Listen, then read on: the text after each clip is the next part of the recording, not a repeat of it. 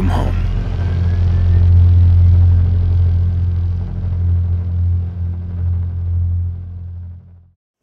Yo, what's going on YouTube? Apoqsi here. So, it looks like there may end up being snow in Fallout 4, and this comes from a Reddit post from Cole7500, and they said this. They were posting all the quake-con information that came out, and he said this.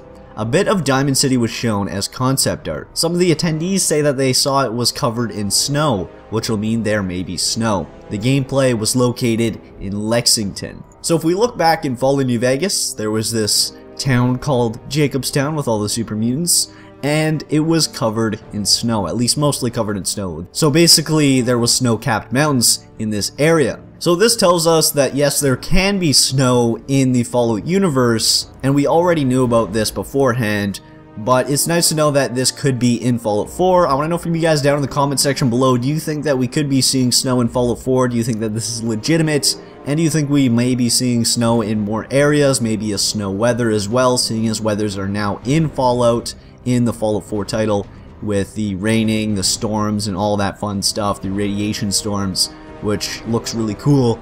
And do you think that we could be actually seeing snowing in at least some areas? Let me know down in the comment section below. I want to see what you guys have to say about this. But anyways guys, that's actually pretty much it for this video. If you guys are enjoying all the Fallout 4 videos, please smack that like button down below and subscribe to join the good fight if you haven't already. But anyways guys, until next time, this is Apoqsi, signing off.